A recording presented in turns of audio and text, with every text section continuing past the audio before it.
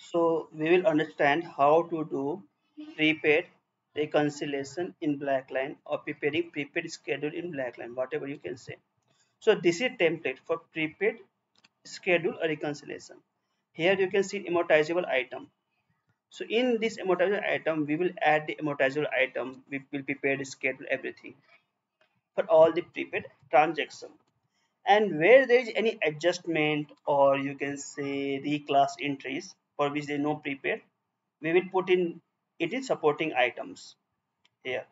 Okay, so now here this is GL balance, we can see 18,000 and this unidentified difference. So once you put the amortizable item, this unidentified variance should be 0. So this GL balance is automatically populated from whatever accounting software you're using. Either it can be SAP or it can be Oracle, as the case may be. So now we'll click on add amortizable item. This window has opened. We will put the schedule details for schedule. Let's say we are preparing amortization for $10,000, putting the amount. Amortization period, you have to mention from when to when this amortization is happening. Let's say it is happening from the 1st of July, last month. We are doing preparing for the month of July, so let's put it from the 1st of June.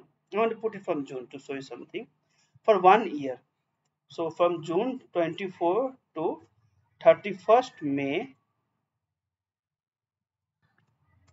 25. Okay, now originating date is the invoice date. Let's say invoice was generated on May 31st or May 25. May is 25. And open date is the date on which you entered in your accounting software. Let's say 5/31st. If you put the open date as 6/1 and the entry was made on 5/31st in the software, then the balance will not match. Open date is date on which you made the entry. Close date. Let's say your here the amortization is ending on May 31st, 25. So in June 1st, 25, this line will appear there with the zero balance because all amount is amortized. Since we have not mentioned the close date, it will still appear in future date with zero balance. So if you mention the close date as 1st of June 25, okay, then from June this line will not appear anymore. Okay, for but we keep it open when the after 1 year when it will come, we will just close at that time manually. Now how do you want to amortize this amount? We are selecting as straight line method. Okay, in reference mention the invoice number for which you have received this bill, sorry, this expenses. Offsetting account, oh, it needs to be very careful. Offsetting accounts is the expense year to which this prepaid account is going to amortize whatever expense it is. Let's say insurance expense account, you mention account number here. Okay, then after account code you can mention the account code for this prepaid GL, whatever account code is, it means. Okay, then after in description mention the vendor name like Bajaj Finance Limited, and any other description if you want, it's optional. So in difference invoice number plus vendor name you can mention, vendor name and description. We usually mention vendor name and description.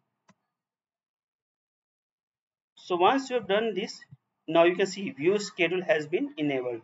Now we'll click on view schedule.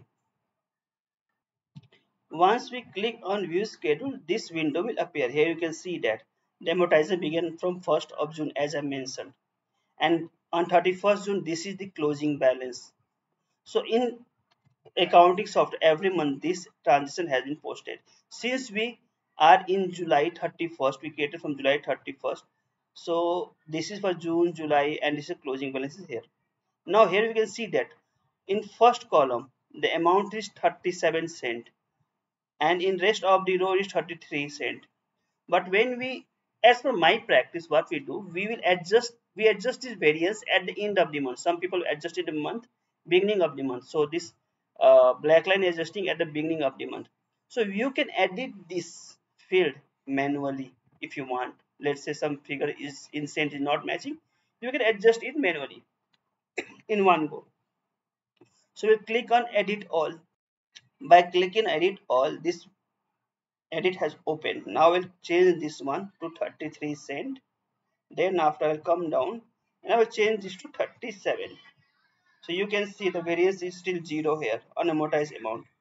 So if the amount is anything difference, let's say, then it will show you unamortized amount here when you click on save.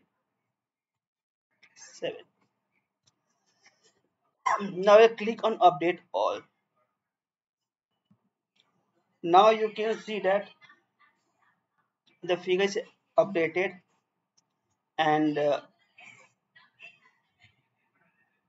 then we can click on save.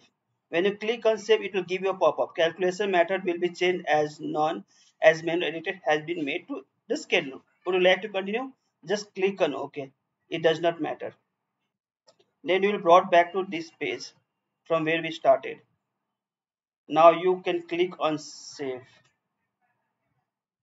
Now you are brought back to main page. Here you can see that the invoice has been added, invoice number, reference. This is the reporting balance as on date, and here you can see the schedule.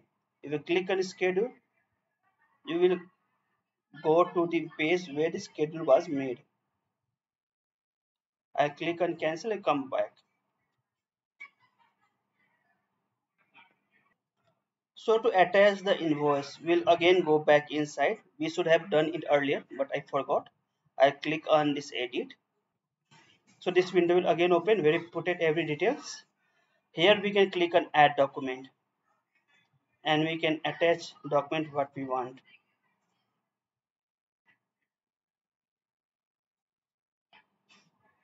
We can drag and drop the document here. And once it is done, you will just click on cancel. The page will automatically, and you can see the attachment here. If you click on this attachment, it will download it for you. Now click on save. Now you can see the attachment here. If you click here, it automatically open in and download it. You can download it from here, and you can see the attachment. And just like same, add more lines till this amount is 0.